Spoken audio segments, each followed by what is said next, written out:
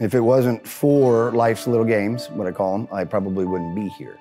I'd still be fulfilling a career that I had my mind set on to the age of 60. I left high school, got right into the military. As I was fulfilling my 8-year obligation to the Navy Seabees, Desert Storm came, pulled me out of college, which I was here in 1991. After that, I never really looked back. Ended up on the railroad, did 25 years on the railroad.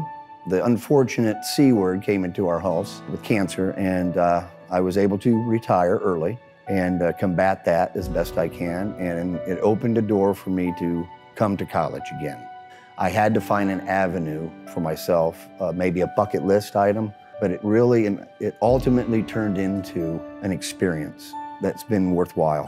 And I've excelled, I've pushed myself, a little reserved on if I was gonna fit in, getting close to my 50s.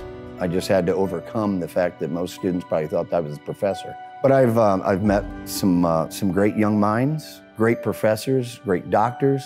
I've got the opportunity to work in military student services as a veteran, but I would have never had that opportunity if I'd still been working on the railroad.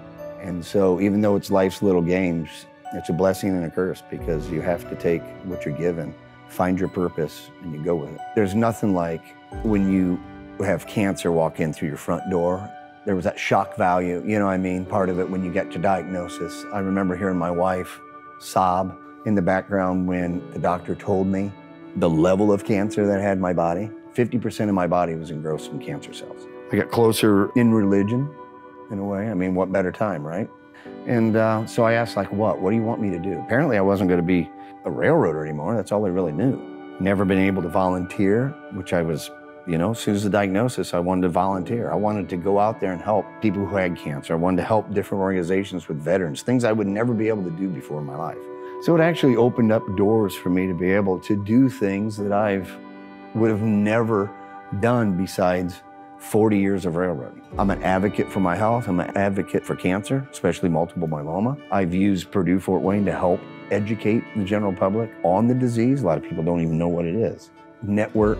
The people I've met through the community, Purdue Fort Wayne has given me a lot of opportunities, as not only for my education, but to help benefit others. If there's one thing I can tell people, stay positive. Don't let cancer define you. You're still the same person, you just have a disease.